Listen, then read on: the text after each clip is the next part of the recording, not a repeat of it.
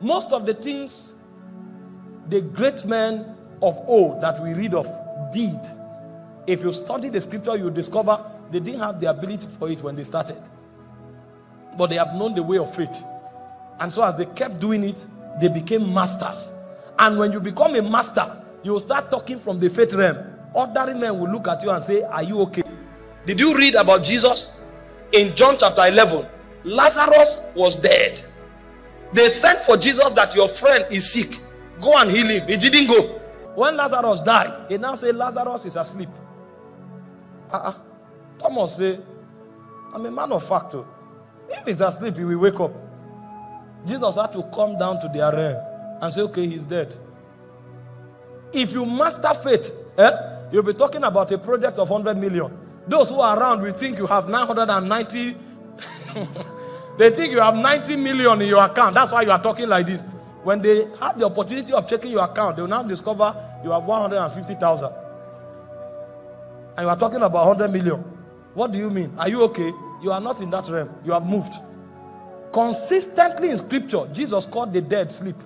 When he came to Jairus' house to raise the girl from the dead, he said she's asleep. The people started laughing at him. But he was talking from the faith realm.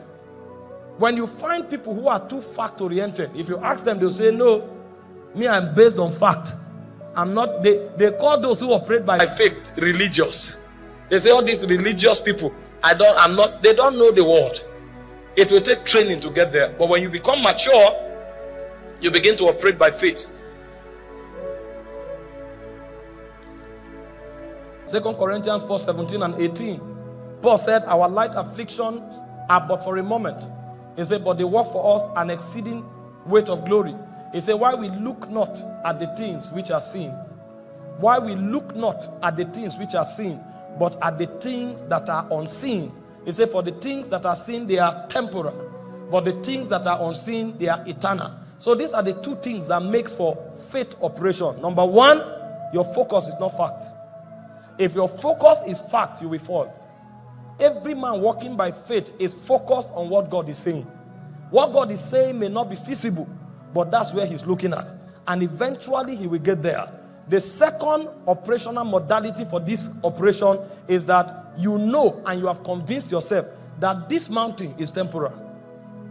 If you are not able to look at the unseen, and if you are not able to convince yourself that what you are going through looks as if it will kill you, but is temporal, you can never walk by faith. You want to walk by faith, these two things must become cardinal ingredients of your life. I know now you don't have any money, but God is telling you, you are going to run a company. All you are seeing is about companies. You're on YouTube for 4 hours. They say, what are you doing? You are studying about the best companies in the world. You are drawing policies, you are drawing structures, you are drawing strategy. And they are asking you, which year will you start? That's not the problem. I'm studying what I am.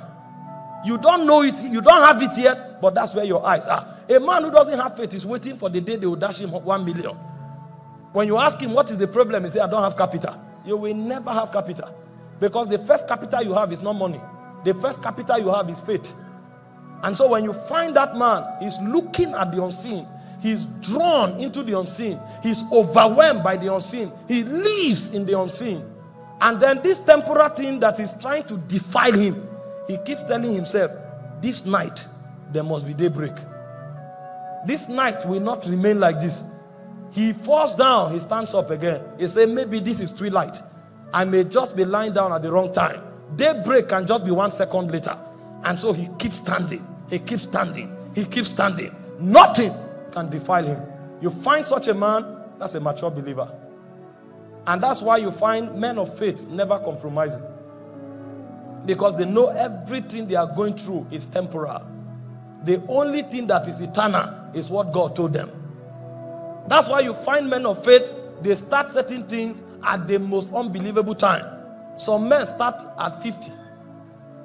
And they told you life ends at 40. If you are a fool at 40, you are a fool forever. Not in the corridor of faith.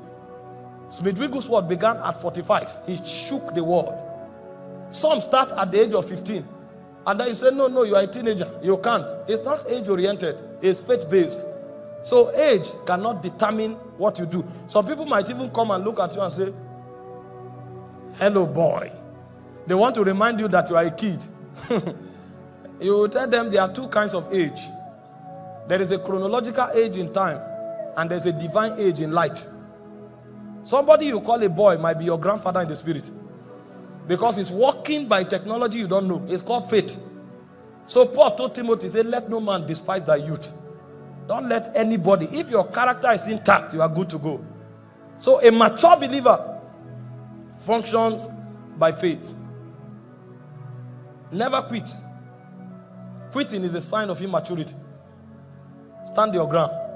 That thing you are going through, somebody went through it and changed it. And if one person changed it, it means you no longer have the right to quit. You can only quit if nobody has done it before. But if somebody has done it, then you have no right to quit. And the Bible already gave us an answer. It said there's nothing new under the sun. It said there's no temptation that is peculiar to you. That thing you are going through, somebody went through it and he turned it to a testimony. And you too will not turn your back until it becomes a testimony. It's called the faith life. The faith life sees every challenge as temporal. And the faith life sees only what God says as the true reality. Get there and you are a mature believer.